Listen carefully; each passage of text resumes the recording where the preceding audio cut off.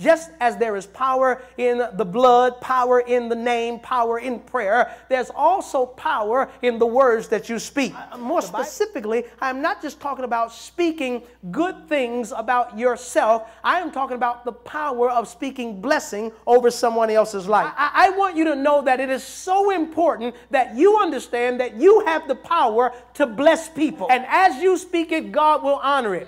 Because the power of life and death is in your tongue. So in the conclusion of this message about the blessing of God that's upon you, I want you to understand that God not only wants to bless you, but he wants to make you a blessing.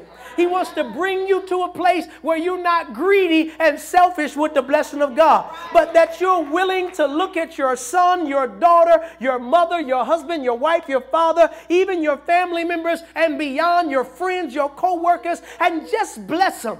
When you see them down, amen, sometimes all they need is a word spoken over them. Tell them your best is yet to come. Throughout the week, find somebody and tell them, amen, God wants to bless you. God wants to favor you. God wants to honor you. The worlds were framed by the words of God. And if there's power in my word, there's got to be power in your word. Just speak the word only. There's power in what you say. That's why you got to watch what you say. You need to have blessing in your mouth. You need to have encouragement in your mouth. You need to have the word of God in your mouth. You need to have a prophetic word in your mouth.